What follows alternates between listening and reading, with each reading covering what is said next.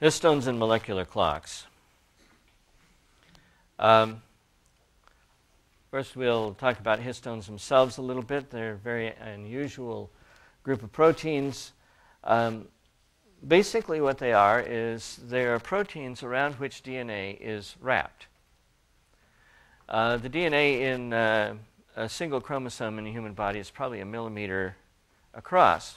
Well, you can't fit that into a nucleus. So it is wrapped around histones. And then it is supercoiled and a bunch of other things so that it's all compacted together. Sort of like taking the words that would be in a long string and folding them first onto pages and then the pages into a book. So you have a book that's perhaps as big that if you were to string the words out would be miles long. And it's much more convenient to have the book in your library than those strings of words, obviously. Most of what I've gotten, I think, came from Cornelius Hunter. I'm not quite sure. This is the website, although I did look around some of it on my own, and I did read the original literature, as you will, I think, see. First of all, to give you a little insight into the problem that we're going to be looking at, this is a fairly standard cell biology textbook, Essential Cell Biology, 2nd edition, Alberts B. et al., 2004. And the histones that form these little rings that we've just introduced you to, that form the nucleosome core, are among the most highly conserved of all known eukaryotic proteins. There are only 2 differences between the amino acid sequence of histone H4 from peas and cows, about as divergent as you can get, for example. Recently, histones have been found in archaea, prokaryotes that form a phylogenetic kingdom distinct from eukaryotes and eubacteria. This extreme evolutionary conservation reflects the vital structural role of histones in forming chromatin. So histones are just, they're there. And yes? Yeah. About how long is the histone molecule? Oh, it's nanometers across. It's about 100 nanometers, if I remember correctly. Sorry, number of bases. So it's what? Number of bases, yeah. Oh, well, there actually, it's an octamer, which there's 2 of histone 2A, 2 of histone 2B, 2 of histone 3, and 2 of histone 4, all glommed together. And each one of those is about 100 amino acids. If I remember right, histone H4 is about 102 amino acids. We'll see that in passing as we go through. So there's about 800 amino acids total. Go ahead, try it. Can you explain that just a little more? A little more. Because I don't know. I've never heard these terms before to use and explain it to him. Well, okay. Fine if you know the terms. But histones are kind of a roughly disc-shaped molecule that's made of 8 parts. Okay. Okay. And the DNA is wound around the outside of it. There's a picture here, if you'll look at it very carefully. Yeah, is that where you see the DNA gray? wrapped around and the histones in the middle. Yeah. Okay. That's what I figured. So that gives you kind of an idea of what we're talking about. There's 142 base pairs if you go all the way around 2 loops of this thing. The amino acid sequence of 4 histones, those are H2A, H2B, H3, and H4, are remarkably similar among distantly related species. For example, the sequences of histone H3 from sea urchin tissue and calf thymus differ by only a single, that should be a single, although that's the way it came out, amino acid, and H3 from garden pea and calf thymus differ in only 4 amino acids. The similarity in sequence among histidines from all eukaryotes suggests that they fold into very similar 3 dimensional conformations which were optimized for histone function early in evolution in a common ancestor of all modern eukaryotes. So, I mean, this is very similar, so obviously it had to come from the same DNA. Well, otherwise you'd have to invent it all over again. And that's prohibitively too accurate. I mean, you've heard about, cytochrome C, where maybe 40% of the amino acids can be different without ruining the molecule. And some of them are even worse than that, or more diverse than that. But in this case, we're talking maybe 2, maybe 4 in some cases. Maybe 1 all the way from sea urchins to garden peas, or calf thymus to garden peas, excuse me. Now, for what it's worth, these underlined ones here, this is the 5th edition of Lodish, and the 4th edition of Lodish says almost exactly the same thing, except that it's a little more specific in the 5th edition as far as I can tell. Alberts wrote another text, Molecular Biology of the Cell. I'm not sure why the 2 different texts, but I guess he's big enough that that's what happens if you're that good an editor. And this was in 1994. This is the 3rd edition, and commented, changes in amino acid sequences are evidently much more harmful for some proteins than others. Virtually all amino acid changes are harmful in histone H4. We assume that individuals who carried such harmful mutations have been eliminated from the population by natural selection. Well, you see, it has to be, because if there's a whole bunch of different histones that really could work, then you'd expect for random mutations to kind of find those ones and put them in particular animals.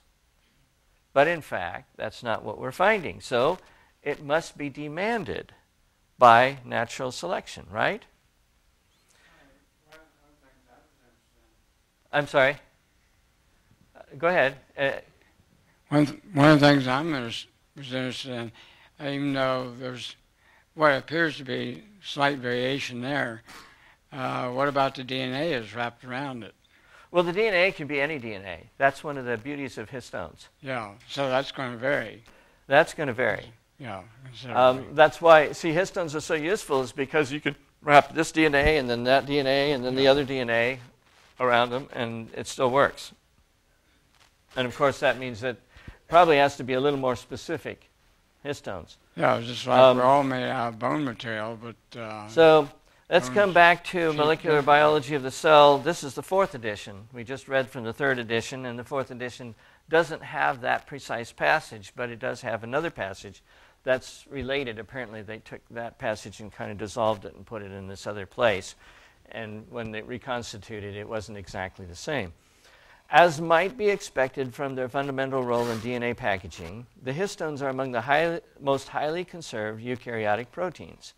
For example, the amino acid sequence of histone H4 from a pea and a cow differ at only 2 of the 102 positions. This strong evolutionary conservation suggests that the functions of histones involve nearly all of their amino acids, so that a change in any position is deleterious to the cell. Yes? What about the bases that allow substitution that do not affect the amino acids? Have they looked at that picture? Or is it that consistent? It's that consistent. Well, we're going to come to it where you're going to see an actual quote from somebody who studied it and found only one amino acid difference, and it was what we call a conservative substitution. So we're going to come to that. This suggestion has been tested. The suggestion, let's go back to that. This strong evolutionary conservation suggests that the functions of the histones involve nearly all of their amino acids, so that a change in any position is deleterious to the cell. Okay, that's the, because otherwise it wouldn't be all identical, right? This suggestion that everything has to be identical because otherwise it will be defective has been tested directly in yeast cells, in which it is possible to mutate a given histone gene in vitro and introduce it into the yeast genome in place of the normal gene. As might be expected, most changes in histone sequences are lethal.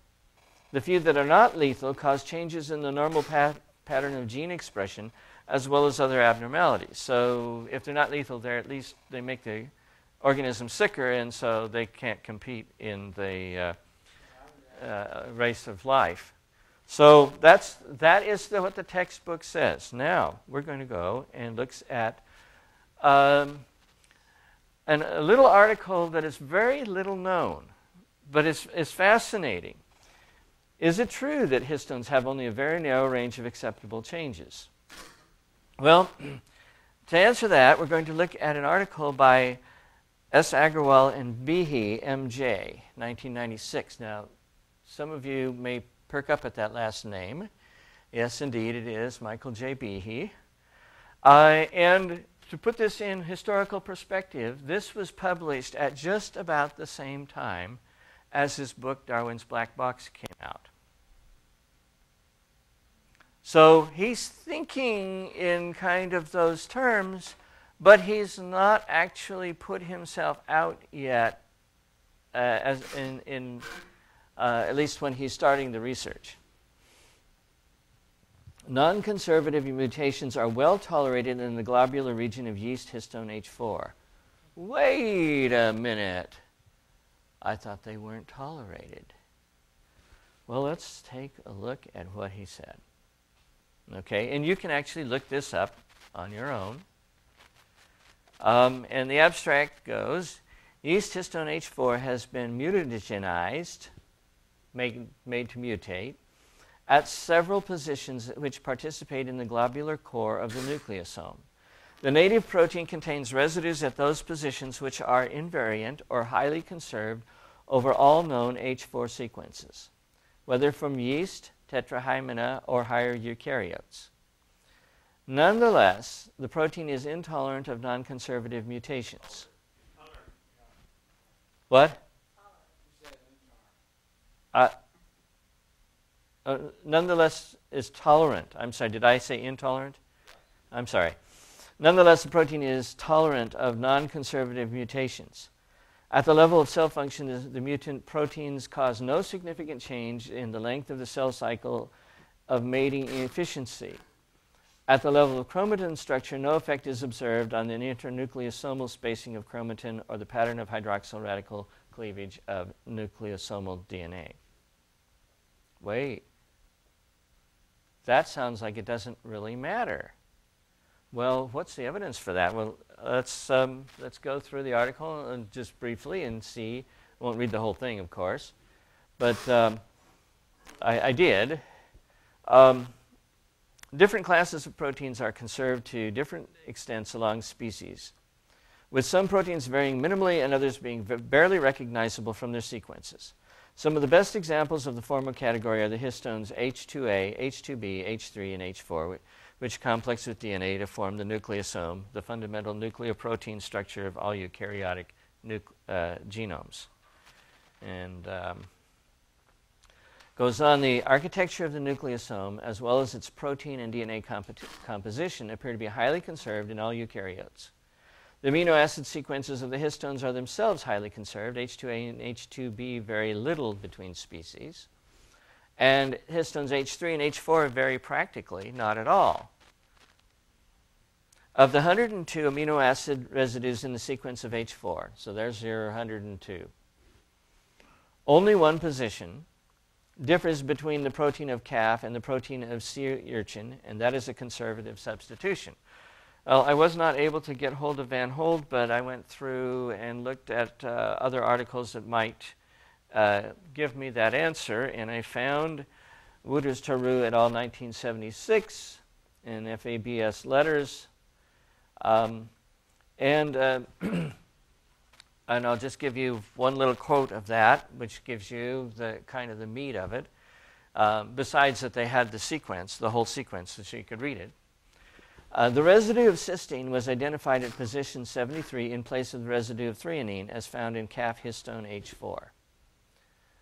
Cysteine has the standard amino, which is a CH2SH. Threonine has a CHOH, and then another methyl group on the end of that. So for practical purposes, they are very similar. They're not exactly the same, but that is what you would call a conservative substitution most of the time.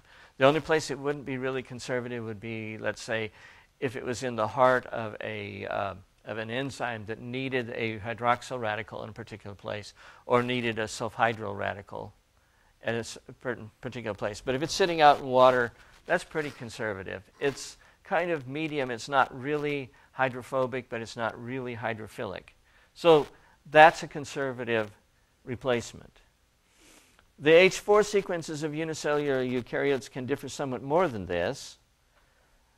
The sequence of yeast H4 has 8 conservative differences with calf H4, and an analogous protein from Tetrahymena has 23 differences, some of which are non-conservative, including deletions of one residue and the insertion of another. So apparently you can make H4 with quite a few differences. According to this, 23 differences from Tetrahymena.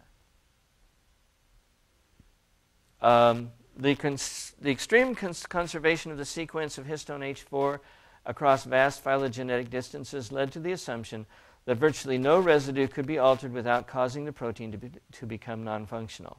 This view is rationalized by the central role of histones in the expression of eukaryotic genetic information, and the fact, of course, that they're all almost identical in real organisms.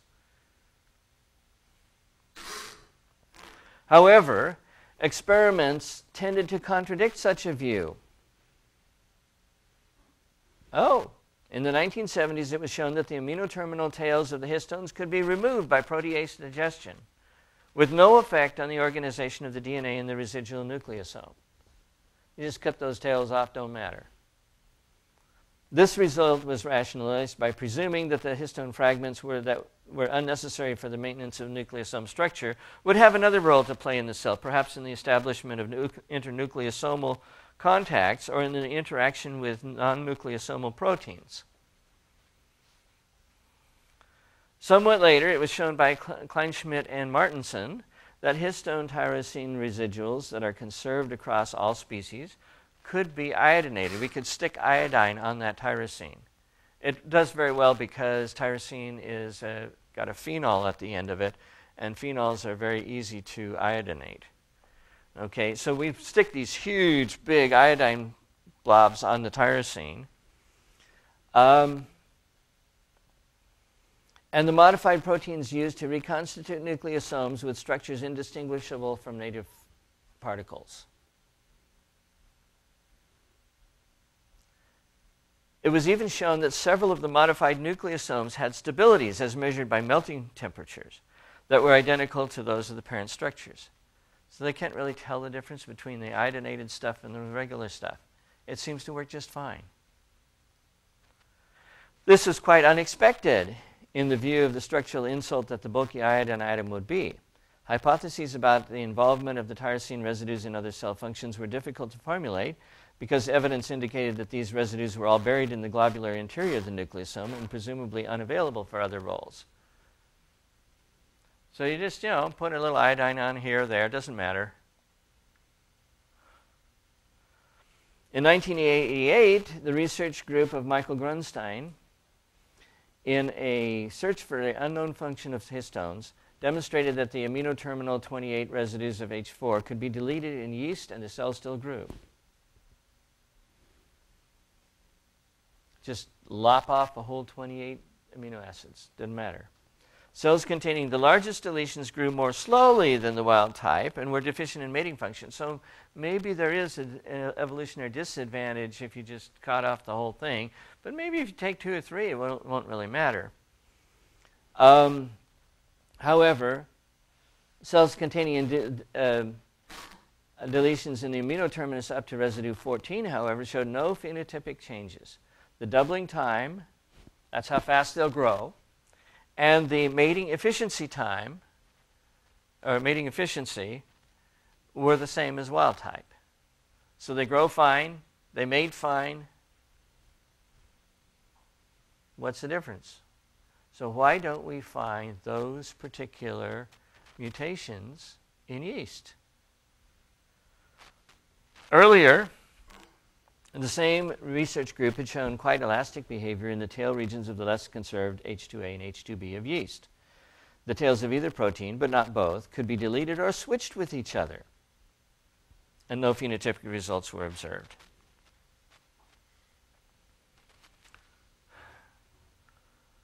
So it looks like you can do a bunch of stuff to it, and it still works. Similar results for H4 were reported by McGee et al. Instead of deletions, they introduced site-specific changes in lysine residues in the amino-terminal regions of histone H4.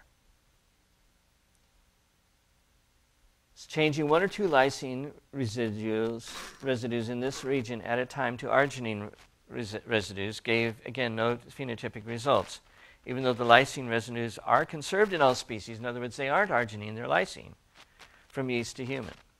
Now, to give a little perspective on this, arginine and lysine are coded for by relatively different codes. So it would be hard to mutate from lysine to arginine. But lysine and arginine are both basic amino acids with a tail in this little, either amino in one case or guanidino in the other case, but positively charged side group. So that's considered a conservative mutation. So apparently you can change one lysine, doesn't matter, two lysines, doesn't matter. You get four, maybe you're starting to get a problem. Changing 4 lysine residues at a time to non-charged glutamine, which now doesn't have that positive charge, and might be important because, remember, the DNA is negatively charged. Residues destroyed mating function and increased doubling time somewhat. So yeah, now we're not doing so well. But you know, you change it to arginine, it doesn't matter too much. Glutamine is neutral for what it's worth. The region of histone H4 that Kane et al. And McGee et al. Modified is a non-globular region. That is to say, instead of being all wound up in this nice little fitting area, technically we're talking about what's roughly referred to as a ball, although it's more like a pie shape than a ball, but whatever. It's a non-globular region. Is this little tail is sticking out, okay, that doesn't have to be in a ball. Thought to be involved in internucleosomal contacts and perhaps the regulation of some genes in some species, and it turns out that's the case. Those tails can be acetylated, they can be methylated, they can be trimethylated lysine, they can do all kinds of things to them. And when they do that, it changes how the histone packages the protein or packages the DNA. In other words, in some cases it makes it more accessible to translation. In some cases it makes it less. That's epigenetics for those of you who remember some of those other talks. Deletions in the globular region of H4 were shown to be lethal. You can't take an amino acid out and hope that it'll work. This left open the question of whether the globular region was substantially less tolerant of change than the non-globular tails due to the more exacting structural requirements. Enter their experiment. We report here, this is Agrawal and Behe, a study of substitutions in the globular regions of histone H4 at several residues which are identical or highly conserved in H4 sequences throughout the eukaryotic kingdom. We show that the residues can tolerate non-conservative substitutions and still permit viability in yeasts that are dependent on the mutant protein. None of the mutations exhibit any significant effect on the duration of the cell cycle, mating efficiency, or chromatin or nucleosome structure. These results show that chromatin structure is amenable to investigation by the powerful tools of mutagenesis. And that's where they finish, but it also shows that the structure can be modified considerably and the creatures still live quite nicely. Thank you very much. And here's the results. Well, I'm not going to read the whole thing, of course, but non-conservative mutations in H4 are compatible with cell viability. Yeast strain UKY403 was constructed by Grunstein's research group. You're going to ask, how did they do this in 1996? Well, they got a special yeast that would stop making histones when it got glucose poor solution. And so it had the genomic copies of the histone H4 disrupted, and it was dependent on expression of a plasmid-borne H4 gene. The H4 gene that is carried in the UKY403 by plasmid PKU421 is under the control of a GAL1 promoter and therefore can be switched off in media containing glucose. So you add glucose, and that wipes out that. So the histones first are knocked out in the main part of the genome. And then there's a little plasmid that does well as long as you don't have too much glucose, and puts out histones, and that'll allow the yeast to grow. But now what they're doing is they're taking that plasmid, if you give them glucose, suddenly it won't make histones anymore, and the thing will not divide. If it tries, it'll die. So the strategy of the glucose shift assay is to introduce into UKY403 a second plasmid called PYES 1.4, pardon me, 2-1.4, which is a plasmid that contains a mutated copy of H4 that they decided which mutation it was going to be and made it that way with a constitutive promoter and to shift the transformed cells into glucose media. Now it produces both the regular histones and these defective, if you want to call it that, histones. Okay? Then the native H4 gene carried on PKU is then switched off, and you see whether the cell can survive, whether it can. Only cells containing genes on PYES 1.4 that code for mutated but functional H4 will survive. So now you get to see which ones will actually make it. Okay? So that's the technique, and it's really imaginative if you think about it, way back 1996 before we could make DNA at will, or at least make it easily at will. Isolation of mRNA from surviving yeast colonies and sequencing of polymerase chain reaction amplified mRNA H4 transcripts confirmed the presence of the expected mutations in the absence of the native H4 sequence. In other words, they wanted to make sure that it wasn't just that those particular ones were growing on their regular H4. So what they did was, once they got them growing, they would do PCR and find out what mRNA is in there, and they found out that, lo and behold, it was the one that they had put in and mutated and not the normal type. So they are actually living off of this mutated H4. And to skip down a ways, and I'm going to show you the results in the table, and you can see here's the normal one, isoleucine, tyrene, and the glutamic acid. This is a positive acid, positively charged. This is a hydrophobic one, for those of you who remember your biochemistry. And this is a tyrosine, by the way. This is the tyrosine that could be, one of the tyrosines that could be iodinated with no effect. That's why they picked the positions 50 to 52 to modify. And you can see that here's one with the ones with the normal, and the cell cycle is 97 minutes in this particular case, and the mating efficiency is arbitrarily set at 1.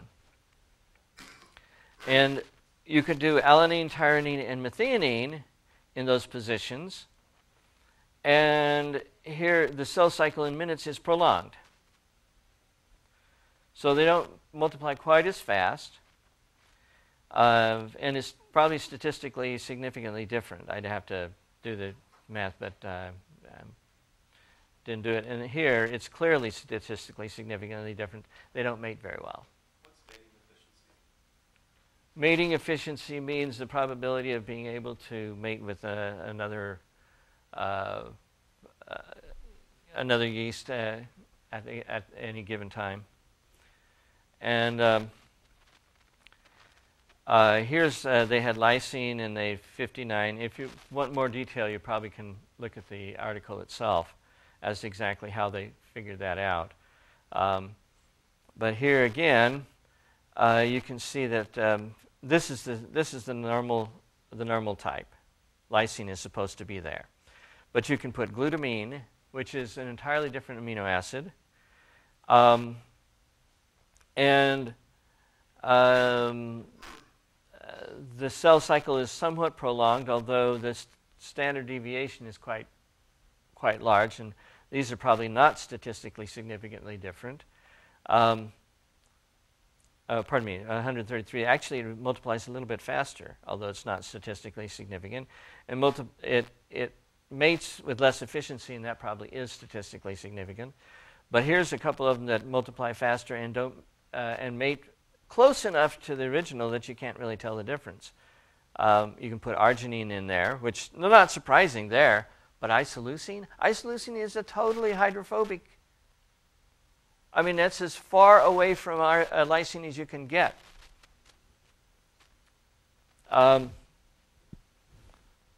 Glutamine is kind of so-so.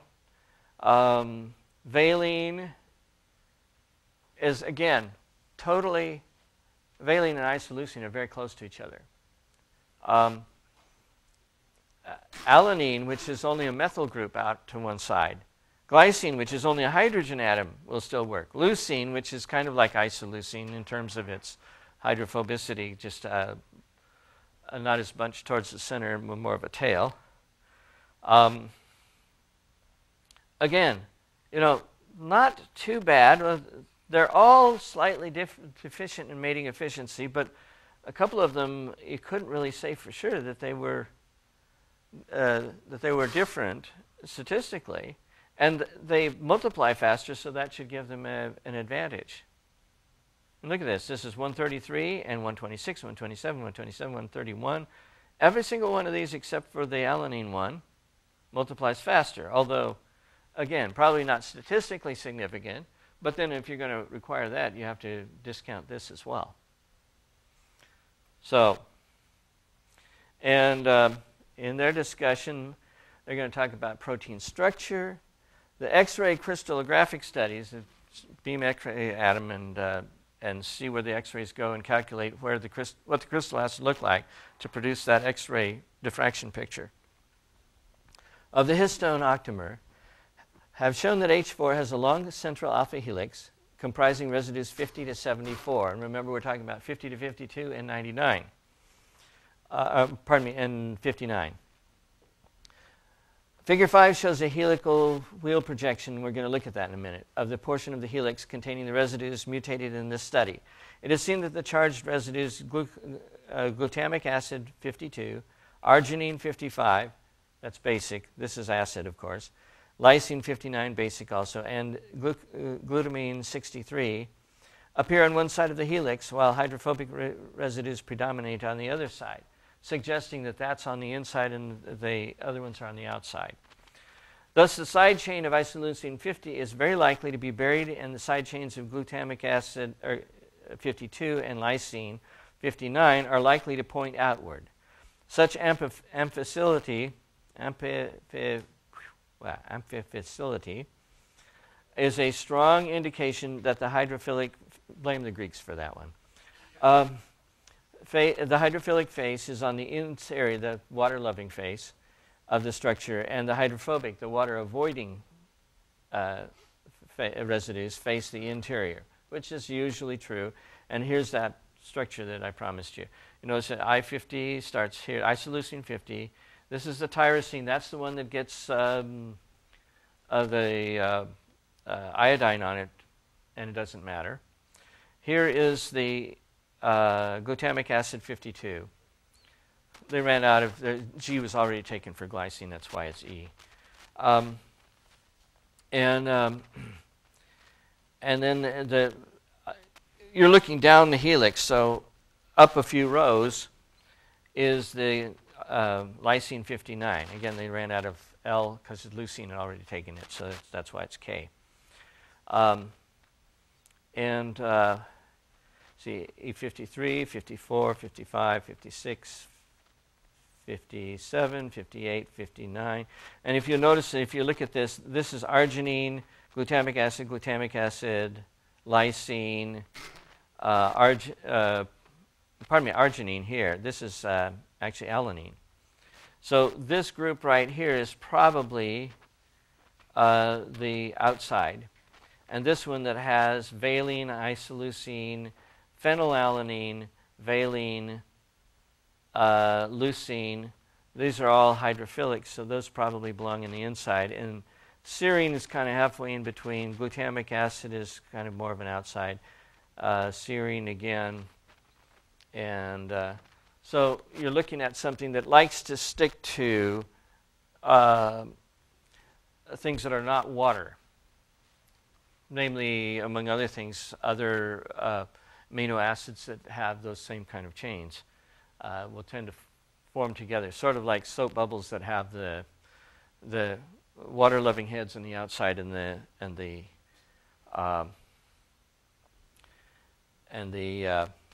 hydrophobic, the water-avoiding heads on the inside, where they can interact with each other. We decided to examine first codons 50 to 52 for several reasons. One, examining 3 codons at a time might allow combinations of a sequence that would not be allowed individually. So maybe you try 1 or 2 and it doesn't work, but if you switch 2 of them at the same time, it'll work then. 2, an examination of these residues would include both hydrophobic and hydrophilic faces of the helix. It would go most of the way around that helix. 3, residues of 50 to 52 are highly conserved across all species, with just a single variant known. An aspartic acid residue occurs at position 52 in tetrahymena instead of a glutamic acid residue. So they were hoping at least we'd get aspartic acid to be able to be in 52. Well, in several attempts, we were only able to isolate the double mutant alanine, tyrosine, methionine at positions 50 to 52. No mutations were seen for tyrosine 51, even though that residue can be iodinated in vitro to give nucleosomes that are very similar to native nucleosomes. At position 52, we expected to be able to isolate a mutation to an aspartic acid residue, since tetrahymena H4 has that in that position, but the mutation did not occur. Maybe if they deliberately designed it, it might have worked. It sounds like they mutated and hoped, and the only one that showed up is the double, which switched it weirdly. We chose to examine lysine 59 because it is in the same helix as residues 50 to 52 and is likely to be a surface residue. Mutagenesis at the single position produced a number of viable substitutions. As shown in Table 1, 8 of 12 possible amino acid residues are tolerated at position 59. 8 of 12 possible amino acids. Now, actually, there's 20. They just didn't test all 20 because they were only able to get it to mutate to 12 different ones. And of course, 4 of them didn't work. So, such tolerance to substitution is similar to the surface residues of prokaryotic proteins studied by mutagenesis that are not critical for protein function. In other words, this is what you'd expect for, say, cytochrome C or collagen or a number of other things. If it's sticking out on the outside, you kind of expect it not to matter quite so much. The conclusion that the mutations we've isolated are well tolerated rests not only on functional studies of cell doubling time and mating efficiency, which means these cells grew. It's not fatal. But also on detailed studies of chromatin and nucleosome structure. The things look the same. Figures 3 and 4 show that to the limits of the ability of the assay to detect, chromatin structure remains unchanged to the action of micrococcal nucleus or hydroxyl radical for any of the substitutions we've isolated. Behave the same under certain kinds of stress that they tried. Hydroxyl radical tends to attack outside amino acids. Conservation of sequence. The sequences of histones H4 are known for a large number of organisms ranging from yeast to human, from coral to tomato. These represent species whose last common ancestor is thought to have existed approximately 2 billion years ago, and whose disparate evolutions have twisted and turned through many separate routes. In the cells of these organisms, the chromatin repeat distance ranges from 160 to 240 base pairs. The genome size differs more than 1,000-fold, and some lack any identifiable H1. The number of copies of the H4 gene ranges from 2 to several hundred, etc. In fact, in many organisms, there will be multiple copies of H2 because they need so much of it that they just printed the instructions 3 or 4 times. So it's a little easier than if you just printed it in one and hoped that it would really produce a lot of mRNA. It also gives you spare copies in case one of them gets damaged. In short, they greatly differ from each other in many traits affecting functioning of the genome. Nevertheless, in every eukaryotic species, the positions of the H4 sequence that correspond to regions positions 50, 52, and 59 in yeast are identical, with a single exception of ASP52 in tetrahymena. Remember, ASP instead of glue is aspartic acid instead of glutamic acid. Both of them acids. One of them has a lengthened side chain of a CH2, the glutamic acid, compared to the aspartic acid, which is a little shorter. That's the only difference. That is a very conservative replacement. This conservation occurs despite the fact, as shown in this paper, that experimentally introduced mutations at these positions cause no detectable changes in chromatin structure or yeast viability. Over the last several decades, the framework for explaining such questions has been the molecular clock hypothesis. Simply stated, the molecular clock hypothesis posits the fixation of random mutations in the genome of all species at a rate which is constant with respect to time.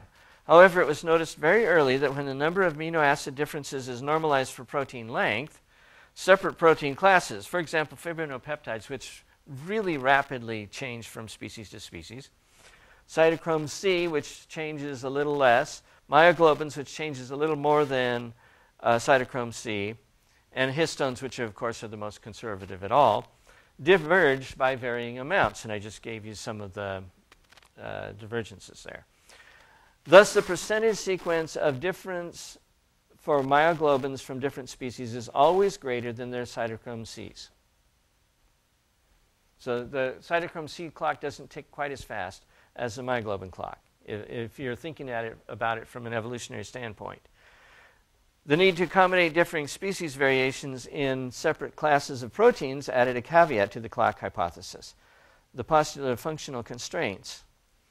By this, it is meant that, for example, a histone H4 would diverge less rapidly than fibrinopeptides if a larger percentage of H4 amino acid residues were critical for the function of the molecules, whereas the fibrinopeptides could be whatever. It doesn't really matter. See, the reason that you have this conservation is because you can't change it. If you do, it won't work. The organism will die, or at least will fall behind in reproduction. From the work reported here, it seems that the constraints on positions 50, 52, and 59 do not directly concern chromatin structure or the general housekeeping functions that are necessary for growth under laboratory conditions. They don't really matter.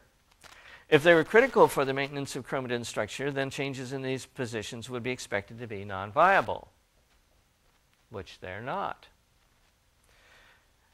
But that was Michael Behe, and you know he has no credibility. In fact, I was stunned to find out that Agrawal's in his article, according to Google Scholar anyway, has never been cited since 1976. Why is that? Well, so you don't believe Agrawal and Behe? Well, let's see what we have here. Dijay et al. In 2008 in Cell. Probing nucleosome function, a highly versatile library of synthetic histone H3 and H4 mutants. And I was able to obtain guest access. I'm not sure what you have to do that, whether you have to be a member of the library or whether that's just that's open to anybody who signs up. I'm not sure, but whatever, you can get to it. Nucleosomal structural integrity underlies the regulation of DNA metabolism and transcription. Using a synthetic approach, a versatile library of 486 systemic histone H3 and H4 substitution and deletion mutants. Ooh, they've been playing with the whole molecule. That probes the contribution of each residue to nucleosome function was generated in Saccharomyces cerevisiae. That's yeast. We probed fitness contributions of each residue to perturbations of chromosome integrity and transcription, mapping global patterns of chemical sensitivities and requirements for transcriptional silencing onto the nucleosome surface. Each histone mutant was tagged with unique molecular barcodes, facilitating identification of histone mutant pools through the barcode amplification, labeling, and TAG microarray hybridization. Barcodes were used to score complex phenotypes such as competitive fitness in a chemostat, DNA repair proficiency, and synthetic genetic interactions, revealing new functions for distinct histone residues and new interdependencies among nucleosome components and their modifiers. They're playing with this stuff. It can be played with, and the organisms don't die. In fact, and I'm going to be much briefer with this article because we've been over a lot of the background. It is remarkable how many residues in these highly conserved proteins can be mutated and retain basic nucleosomal function. Who knew? For the most part, the list of inviolable mutations agreed in the two-strain backgrounds. There were some that didn't work in two strains, with some notable exceptions. And in a few cases, a lethal mutant in one strain background was sick in the other. So it didn't grow very well in one, but it didn't grow at all in another, or vice versa. But in most cases, mutations causing lethality in one background supported near normal growth in the other. So it depended on the strain whether it could be tolerated or not. These discrepant results between strain backgrounds help explain earlier reports of phenotypic discrepancies in the literature. Apparently, whether you can mutate a particular amino acid in H4 is dependent on whether you're on what organism you're dealing with, and in some cases, what strain of yeast you're talking about. It has previously been shown that Glucose Limited's chemostat experiments extending over 20 generations select for fitter genetic variants. That makes sense. You know, you just grow them and see which ones grow faster. Providing a convenient model for adaptive evolution by natural selection. So after 10 days growth, about 30 generations, populations were sampled and amplified tags were analyzed so they figure out, you know, which of these organisms is actually growing. Data indicate that about 40% of the viable histone mutants were reduced or eliminated in the pool. So 40% of them didn't grow very well. Surprisingly, a subset of 27 histone mutants showed a higher intensity after growth. They actually grew better than the wild type, suggesting that they're collectively fitter and maintain a selective advantage under glucose limitation. So they're better than the original. Mutants were grouped and colored based on their day 10 abundance. Figure 5D shows most mutants are reduced in the population after 20 days. Most of these that thrive after 20 days were already abundant at day 10. Thus, these strains exhibit a fitness advantage over the other mutants. Indeed, 8 out of the 27 day 10 winners still dominate the population at day 20. So they're growing and growing and growing, and it doesn't seem to make any difference. They do just fine on mutant histones. Anyway, so the answer is no, you can grow these things with different histones. So why is everything virtually identical? Well, histones themselves leave advocates of unguided evolution with a dilemma. You can choose door number A. Either there are almost no viable alternative sequences, in which case it's not easy to imagine unguided evolution hitting upon the exact solution necessary. You know, the claim that's always been made is, oh, you can do whatever you want to. You know, there's a wide variety of... Then why did we hit on the precise histone sequence with 1 or 2 changes all the way from peas to cows? Or, so that sounds like if it has to be exact, in which case how in the world did you ever get there? You have to be 100% there before it works. Or there are multiple viable alternative sequences, in which case it is difficult to understand why virtually all organisms have the same protein sequence, unless that was the original design. And God just didn't bother to change that particular part, even though he could have. Could you argue that there hasn't been that much time for this? Well, that's one of the things that I think you'd have to argue. Because if God put it in, and he could have chosen otherwise, then you give it enough time and it would have spread to some of those other ones anyway, right? Just more mutants. So that's an argument against old age and against short age creationism. So you can take your pick. Which poison do you want? You have to hit it right on the nail, or, well, actually, you can hit a right number. We just all started out with the same, which means there hasn't been that much time, and the molecular clock is a little bit of a fraud. Now, one can attempt to split the difference and say that in sequence space there's this large hill, but it comes up to a very fine peak. Although we don't have any evidence for that peak, that would give the best of both worlds. You see, you have a large target area, and then once you get onto the target, you can climb up the hill. And evolution is very good at hill climbing. It's not very good at searching the ocean for islands. However, the experimental peak seems too broad and suggests that maybe an identical protein sequence was the starting point and that there hasn't been that much time for randomizing the sequence, which is really a kind of a short age proposition, isn't it? But anyway, that's my opinion. Now it's your turn. We have several comments. Okay, go ahead and we'll come to, yeah. So much for mutations, as far as evolution. It's bizarre. You look at this and you're going, then why isn't everything so different if there's lots of different ways of doing it? It doesn't explain any of it. And this is a very strong evolutionary prediction that didn't come true. Yeah. Now, that doesn't prove evolution is wrong, but it does kind of raise some questions. Certainly doesn't help. Yeah. Here, and then back there. Okay, go ahead.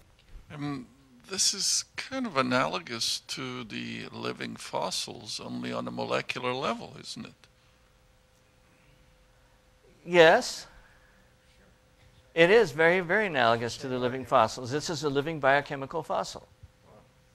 And it raises the question of whether that 80 million years really was there. Or in this case, 2 billion years. Why would evolution preserve it if it doesn't need to be preserved? Well, that's the $64,000 question. Here, and then there, and then back to you. I just have a question that I'm not sure how to ask because I don't know all the terminology. But that second part where you said there's very little variability. Right. An evolution over long periods of time would expect that cows and peas would have totally different. Well, they have totally different cytochrome Yeah. Cs. They have totally different fibrin proteins. I mean, And as they mutate and right, all that, they 2 million should years, be very there different. should have been some kind Okay. of change there that would have. Yeah, it's just it makes no sense to say that there's 40% difference in cytochrome C and there's 1% in H4. One amino acid when I don't know what size is cytochrome C. It's about 150 or so, something like that. So we're talking like 60 different amino acids in cytochrome, and then that's the disparity is just breathtaking. Anyway, pass it back, and we'll catch.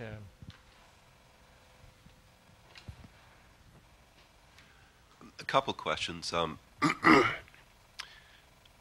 I guess I'm thinking from the creator standpoint, it's not clear to me why a creator would choose to use the same pattern throughout species for one protein, but choose to use different patterns in different proteins. Is there, I mean, that, it seems like either you have an approach that uses one or the other.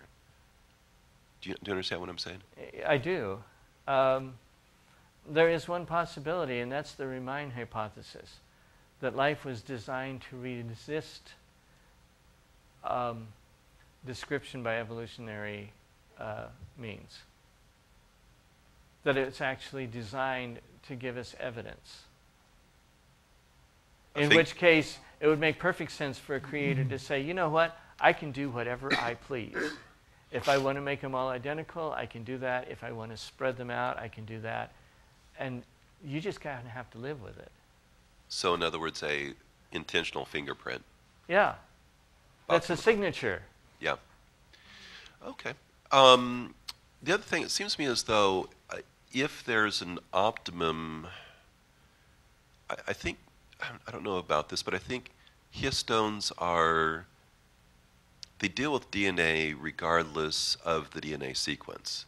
Correct. So they're very general. In fact, they have to be, because otherwise they would only be, you'd have to have a different histone Right. for every, 3 stretches of DNA or whatever. So, I mean, I'm totally speculating here, but it seems to me as though, is it the phosphate backbone is what the histone is actually working with, that's interacting with? Pretty much. Yeah, the bases are all on the inside. So what you're looking at is the phosphate. And interestingly enough, in that regard, histone proteins are rich in lysine and arginine, which are basic proteins, which means that the DNA, which is deoxyribonucleic acid, remember, it's acid. Right. The acid and base tend to attract each other. So and I that's guess, been noted for a long time. So I guess what I'm wondering is there an optimum sequence? I mean, I think that for the histones, and I think that's what this whole thing is all about.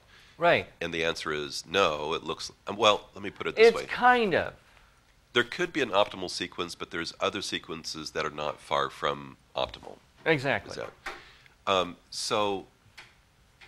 Yeah, I mean, this is a sort of question of ignorance, but it seems to me as though if there's an optimal sequence, then perhaps early on there could be a histone sequence that's not optimal, and then with mutations it would eventually achieve the optimal sequence. And you have about 1 billion years to get there, I guess. Well, it depends. If Archaea has it too, and that's one of the things I didn't see somebody actually remark on, and so I can't say for sure on that. But apparently the Archaea histones are not that much different from the standard histones in eukaryotes. And it depends on where you diverge Archaea and eukaryotes, but it may even go back further than 2 billion years. I mean, it would seem to me as though maybe for something that has a sequence of 100 per protein, I think there's like 4 unique ones. 102 units, I think, for histone H4. Then it seems to me as though mutations would take a inefficient histone and move towards maximum efficiency. I think 1 billion years would probably be enough time, wouldn't it? You mean that it started out inefficient and it mutated to the ideal in both peas and cows? Well, before peas and cows, like in, I don't know, Archaea or before. Or whatever the primitive eukaryote was. Yeah, yeah. So in other words, if you start out with an inefficient one, with time, you make one slight mutation, and it's a little bit more efficient. It's far from the most efficient, but at least it's better than its competitors. Right. But then, so it seems to me as though there could be optimization to, the ideal histone. But I guess my question of ignorance is then why is there any variation of anything? I mean, it seems like there ought to be a most efficient protein for most. Yeah, and that's an interesting question because you can take apparently you can take human cytochrome C and take out the mouse cytochrome C and put the human in, and it doesn't seem to make much difference. Yeah, so why is this so why, conserved? Why is this so uniform when Yeah. everything else isn't? That's the question. That's And I don't know that anybody has a good answer. And like I say, the best answer I can come up with is the Riemann hypothesis, that God decided this is going to be his signature. He does the same histones, and you can just lump it. So are we confident that if it turns out that the actual number, if you do enough studies, the number is 95%, what do you call it, mating efficiency, that over time... That maybe that's it's really 95, and 95 isn't quite as good as 100%, so... So over a number of generations... Gradually it drops out. Yeah. Although in that case, the other question that you have is, why can't we find some yeast that have glutamic acid instead of lysine? You know, you'd like to... I suppose what we should do is do different yeasts and see, you know, whether there are variations in that. That would make a good research project for somebody, to find out whether histone proteins intraspecies vary more than they do interspecies. And if that's the case, that has very interesting implications for the molecular clock. Back to Ari Roth's first question, which I'm not sure that you actually answered, and that is there are some amino acids that can be coded by different codons. Right. And so is there variation in the codons? Do you know? Yeah, but still. One of the things that I didn't put into the presentation, but is true, is that you can find, for example, only a 97% codon identity where there's 100% amino acid identity. So yes, there are some silent mutations that take place in the codons that don't appear in amino acids. And the ones that have like 4 amino acid different will have, at least in one case, 85% codon identity, which means 15%, instead of 4 out of 100, 102 or whatever it is, you're talking 15, well, actually about 45 base difference out of 300. More or less. So does that answer that question? Well, to a certain extent, but have they done the sequencing of the bases? Yes. To determine that variation is due to a different formula. Yeah, you mean does the different amino acids come out of a different base sequence? Yeah. Yeah. The same amino acid comes out of the... Yes, yeah. the same amino acid. Yeah. Like I say, 3% Right. difference in the... and in one case, and again, I hesitate to generalize and say this is the way it always is, but at least in the examples that I saw quoted, 3% base difference with a 0% amino acid difference. What is the difference? Which means there, out of 300 bases, you're talking 9 different bases. Histones. Histone. That's Histone mRNA versus histones. Yeah. And histone DNA, which of course is transcribed directly into mRNA, versus histones. So there is a variation in the, but the amino acid sequence is identical, in spite of the fact that it doesn't look like it has to be. Well, I'll come back to evidence for a recent creation. It hasn't changed that much yet in 6,000 years. It just hasn't mutated yet. In 6,000 years. Yeah. And I think the other lesson here, which is one that we need to apply not just to evolutionists but to ourselves, is the molecular clock, has been used for all kinds of interpretations. When they talk about these They must have existed 2 billion years ago. They don't have the fossil evidence for these organisms. Of course understand? not. Yeah. There's nothing before about 540 million years ago, except for carry in a few algae, and that's it. This raises a little bit higher question about the validity of molecular clocks here. When you some that. Well, but see, if molecular clocks are trying to measure imaginary time, then you expect them to have problems. But there's a lot of scientific papers that use the molecular clock to determine time. I bet you there are a lot of scientific papers. I know there are a lot of textbooks that will tell you that the histone has to be identical, otherwise it won't work. And yet we make them, and the creatures survive. So, But you know, but you can't trust the textbooks. That's just the bottom line. Yeah. But And you can't even trust the original papers if the original papers are building on this paper, which is building on this paper, which is building on this paper, which is actually making a false assumption. You're saying that on camera?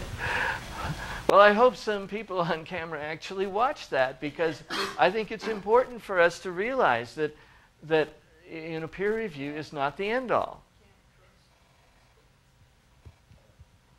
And one of the things I hope that people will start doing is looking at stuff for themselves. Somebody who looks at blast sequences otherwise and finds that to be an easy procedure should start lining up some of these histone, DNAs and histone proteins and see how many exceptions we have and what kinds they are, and to then start drawing conclusions as to what kind of variations you can expect, what kind of variations we have, and what implications it has for the molecular clock and for time. You'll notice that Behe is an old Earth creationist, a common ancestry guy. He just thinks that it had a little help here and there. Question here.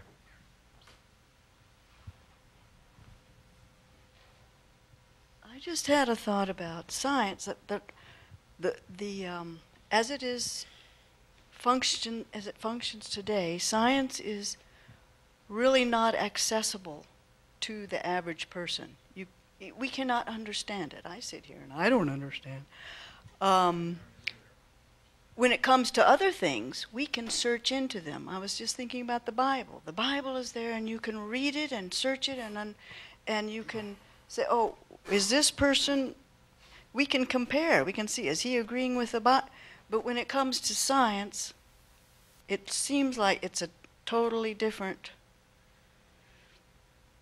arena. And I'm just thinking from the point of view of the average person out in the world, that's non or minimal Bible believer. So most of them just kind of go along. Well, But they buy into what these great, wonderful scientists are telling them. It's so arcane and so erudite that it must be right. Yeah, and that's true. Well, the thing of it is, people who don't know that much can sometimes say, well, those are the scientists, and maybe they have an agenda, and so I don't know enough, and I just will kind of, I'll take the Bible where it seems to conflict with science. And that's one way you can do it. And if you're a non-scientific person, you can actually make that work. Unfortunately, there are people like me who are scientific people, and you can't make that work, because I use science in my business all the time. And we use double-blind, placebo-controlled studies. We use DNA sequences. We use all of this kind of stuff in our daily lives, and we know that it is at least some of the time reliable.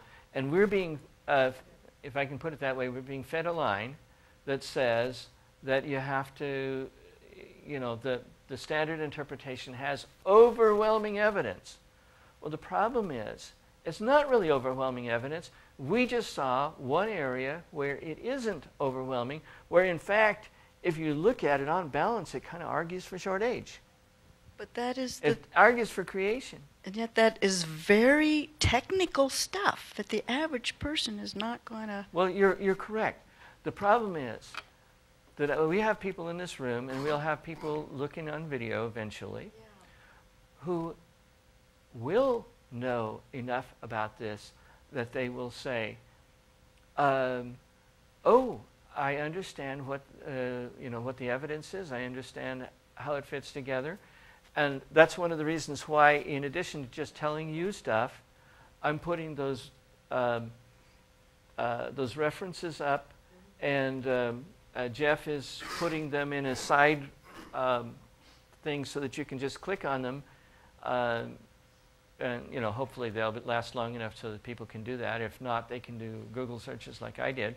But at least they'll know what they're looking for, so that they can look at the papers and they can see if they fit, and they can see if there are other papers that agree with or contradict them, and it gives them, because I have to speak to them too, and the truth of the matter is I have to speak to them more even than the people who are kind of, it's science, and Because okay, they're the that's ones. what they say. They're the ones feeding the wrong information to people. Exactly, they're the ones. You got to reach the top of the food chain as well as the bottom. I mean, and that's why I'm trying to do it this way, is because I think it is important.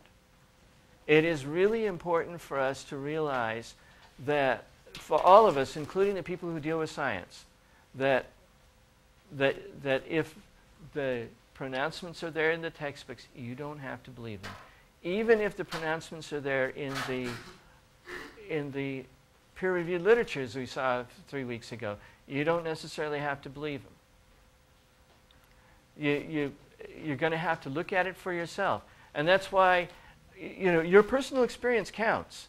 And this is one of the things that that scientists,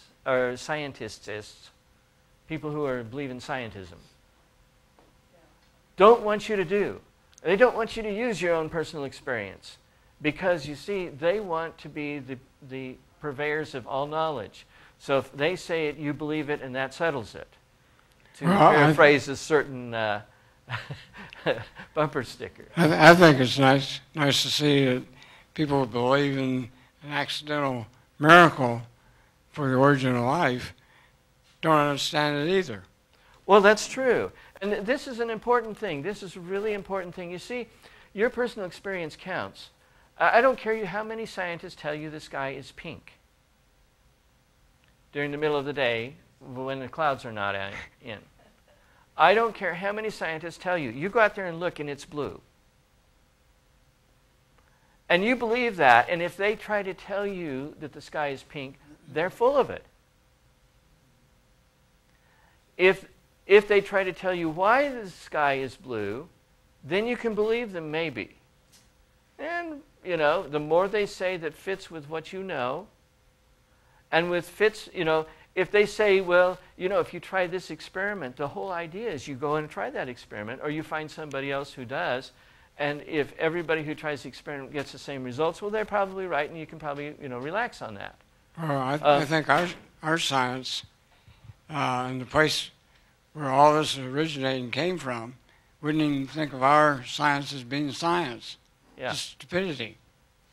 But see, it's a really important point. Your experience counts for something. Don't ever let anybody tell you it doesn't. In fact, all of scientific experiments are, in fact, experiences 1 at a time, 5 at a time, 20 at a time. I did this assay, and this is how it came out. I did it trying this, I did it trying this, I did it trying that. That's all personal experience. I think even a lay person can get something from this kind of presentation to start saying, well, maybe even if we get the bottom line. Yeah. I think that you can get the bottom line. Even if you don't understand all of it, you can. You're exactly right. And I'm trying to do it so that the people who do understand all those other lines also get that too, because that's important. Yeah, I'm thinking in terms of how is God going to reach the, the person on the street the one who does not understand science. And on top of that, the fact that the person who is predicted that the whole world will follow him, the Pope, he believes in evolution. Yeah. He talks about God, but he believes in evolution. So how is God going to reach the common individual like myself? To be frank, I understand zero except what you said, except the comments at the end regarding evolution and so on. So I don't understand this language. And the common individual is similar to me, to myself. Well, as long as we have people at the top who are honest enough to admit when the literature happens to make a point, that's what the point that the literature is making, then I think we have hope. If they want to just lie their teeth out, then the only thing you can do is check it out and find out they're lying, and then you just have to discount what they say. That's just all there is to it. The reason I'm thinking this way is the fact that there's been many articles right now following the Pope's visit to the U.S. saying that this is predicted and we are close to the end. The Sunday law is again, trying to be. They are trying to. The Pope is trying to, to impose the Sunday law, not just on certain people, but the entire world. I would be careful about saying that, and I'll tell you why. Is because I haven't seen anybody actually quoting the Pope that said that's his agenda. Now, that doesn't mean it isn't, but it does mean that it is not obvious at present, and I think that we have to be careful about saying wolf too fast when the wolf isn't actually there yet. One can predict that authoritarian regimes, and the Catholic Church is an authoritarian regime, will inevitably gravitate towards that. One can say that even if the Pope has no intention of doing it now, it may happen later. But I think we want to be really careful about saying, well, it's going to happen, it's happening right now, and can't you see? Because if they can't see, you lose them.